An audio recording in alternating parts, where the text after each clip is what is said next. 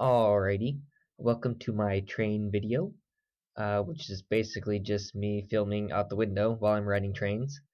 If you're going to be in and around the Tokyo area, you'll notice this green train is part of the Yamanote line, which is pretty much the main line for Tokyo. It goes in a circle around all the major hotspots, Akihabara, Shinjuku, Shibuya, pretty much anywhere you need to go in Tokyo, this train will get you there to some degree.